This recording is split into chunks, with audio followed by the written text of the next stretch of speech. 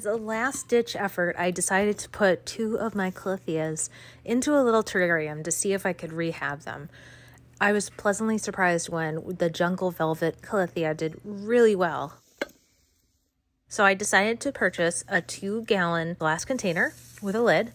I filled it up with some stone at the bottom. I then put in a layer of horticultural charcoal on top of the stone. You add your soil next to the container, and that goes on top of the charcoal layer. The next step is removing the plant from the original terrarium into the larger container. So for this, I used one of the terrarium tools. It's like an extendable little trowel. In this case, it was pretty easy because the terrarium was smaller.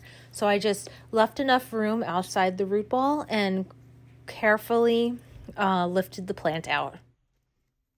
I made a little depression in the new container for the plant to sit in the middle. This is because the plant is going to be the only one in this container, so it has enough room to grow. And then I carefully filled soil in around the plant.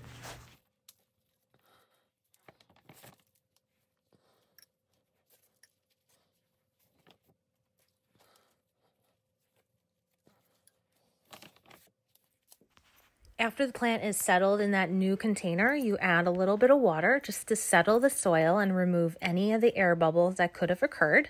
And then I also misted the plant because the calathea, and they like it pretty moist. So that just gave it a little extra moisture that will be in that container.